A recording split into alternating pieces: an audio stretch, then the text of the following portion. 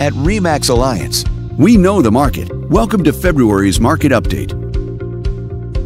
Let's take a look at residential real estate activity in your area during the month of January. The number of active listings was up more than 500% from 1 year earlier and down 13% from the previous month. Even so, buyers still enjoyed a greater selection of homes today than they did 1 year ago. As you can see, the median listing price for the month was this much. Compared to last year, the average number of days units spent on the market before being sold was up 60%. The higher number of days may signal a slowdown in the local inventory turnover rate. The median sale price was over $4 million.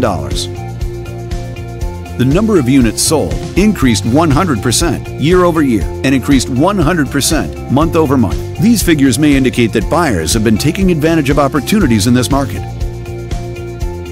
This video is brought to you in cooperation with our partner. Thanks for watching.